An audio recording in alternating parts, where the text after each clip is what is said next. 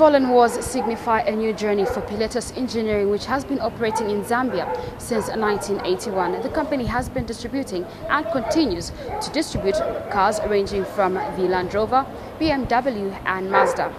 This is a new journey that will see the construction of an ultra-modern facility meant to improve vehicle distribution in Zambia.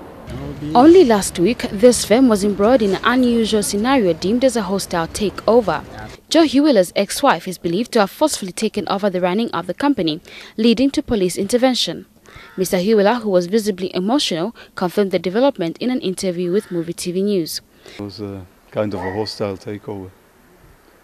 I was basically thrown out. Or actually, I had to come back from South Africa. Maybe our manager who was here can say a few words of what happened.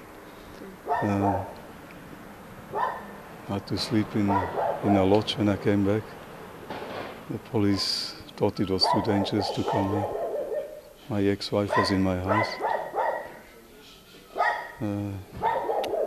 It's a sad story. And company sales manager Humphrey Kapapula disclosed that the company is making steady progress with the return of Mr. Heweller, noting that reforms in operations will soon be undertaken, inclusive of the construction of a new showroom costing about $1.5 million.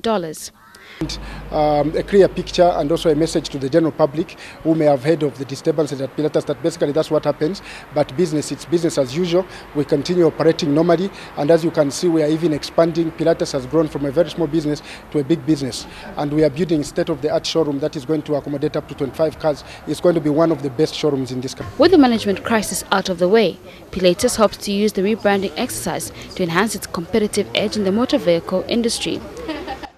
As part of its expansion plan, Pilatus Engineering will also be distributing vehicles coming from China and the European market, specifically targeting Germany.